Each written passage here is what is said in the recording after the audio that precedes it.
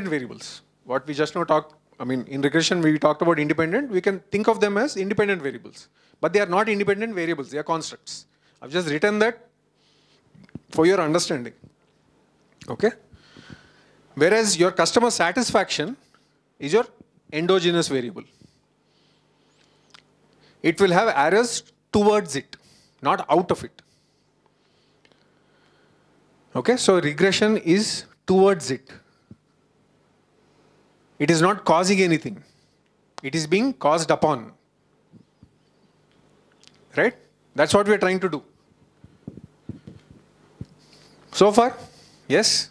Simple? It's pretty much on the lines that we just know. Whatever we've talked about, it's pretty much on the same lines. It's just that I'm just building one more step to it. We started with correlation. We've taken another step to regression. From regression, we've taken another step to structural equation modeling. Okay? Let's look at some other concepts. So, this whole diagram of perceived quality along with its indicators is called a measurement model.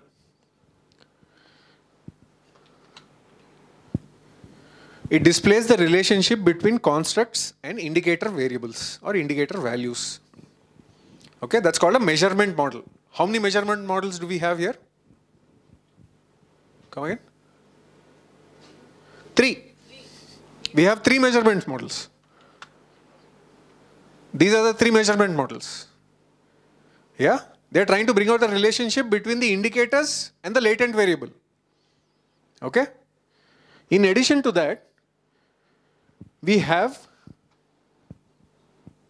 relationship between constructs itself. That is called a structural model. In measurement model, relationship between construct and indicator. In structural model, relationship between constructs. Gone, huh? Have we gone to another plane? Measurement model. If I just look at only this, this is measurement model, right? So I have 3 measurement models here. If I bring all of them together, right, I have a structural model also. See, finally, this is what I'm trying to understand. These are only trying to explain to me this value. But finally, I need this. This is my core. Correct? And that is why this is called the inner model. And these are the outer models. Okay. So any particular situation, if I try to break it down into what affects it, it will look like this. If I try to understand what is, learning outcomes of children, right? Learning outcomes of children will be dependent on, let's say, teacher qualification and parents' education. Teacher qualification will be based on, again, in which city, which college, which course they did. Right? That is how you break down each complex situation. You try to understand what are the causal relationships. This is causal research. Right? Cause and effect relationships, if you try to study, that is causal research. Yeah? Till here with me? Yes?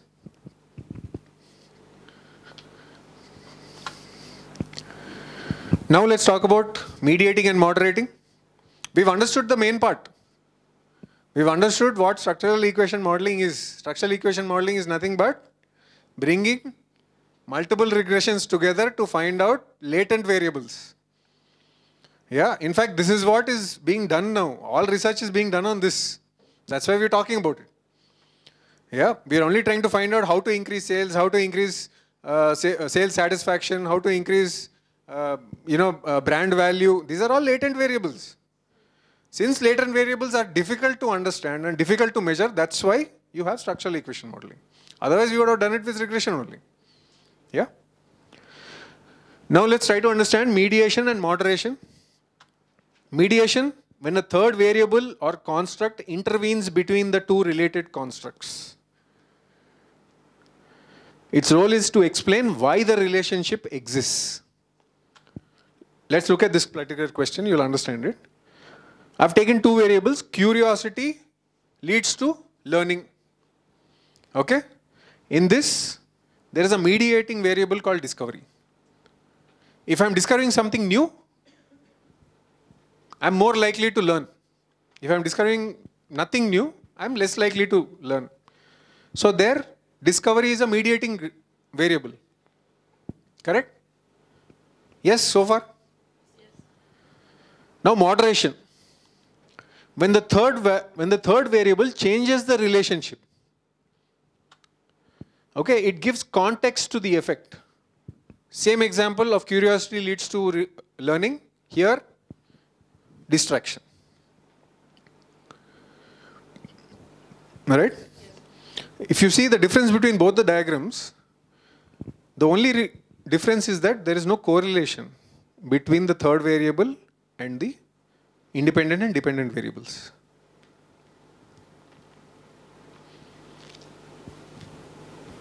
Yeah? It's like I'm talking into empty space. Okay.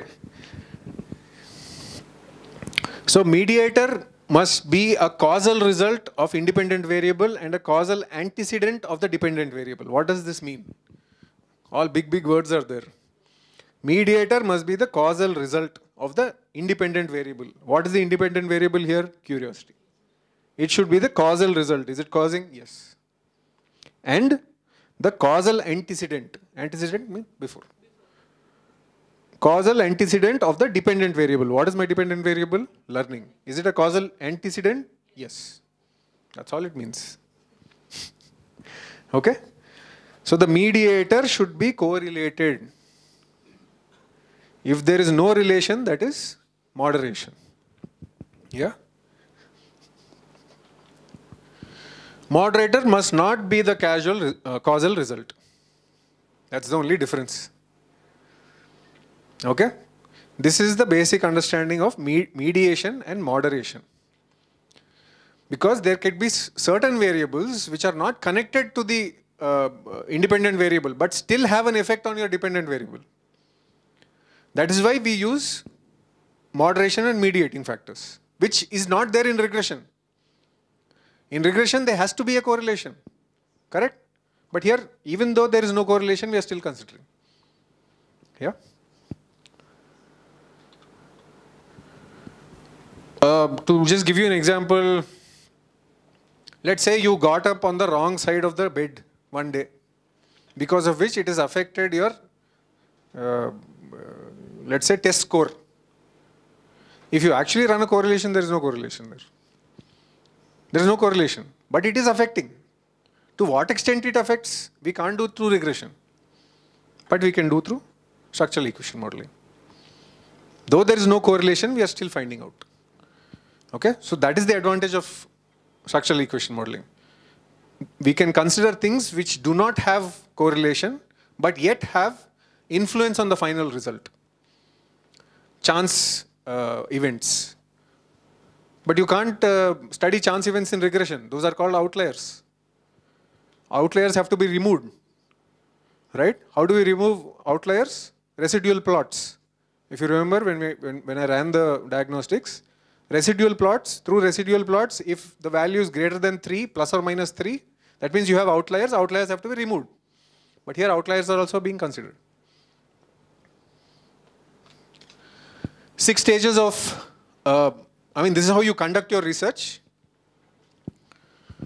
Defining individual constructs. If you remember, our individual constructs was perceived quality and customer expectation. First we need to define them. That is my first stage. Then I need to develop a measurement model. There were 3 measurement models in the diagram that we just now saw. So first you have to develop that model. So develop your measurement model. Your measurement model will be developed based on the theory that you have, the literature review that you do. Yeah? Now study the produced empirical results and assess the measurement model validity. So you first made your measurement model. Now you test for validity of that measurement model using different tests. Discriminant analysis, conjoint analysis, convergent analysis, what is that? Multi-collinearity test. These are all different ways in which you try to test the validity. I'm not going to get into all of these tests. But what I'm trying to say is that using these tests, you validate the model that you already have. Right? So till here, you develop the measurement model. After that, you develop your structural model. What is your structural model? Between the constructs. Yeah? So SEM is nothing but measurement model plus structural model. That's all. SEM is measurement model plus structural model. Measurement model, relationship between construct and indicators. Structural model between constructs themselves. If you do this, you're done with SEM. That's all there is in SEM.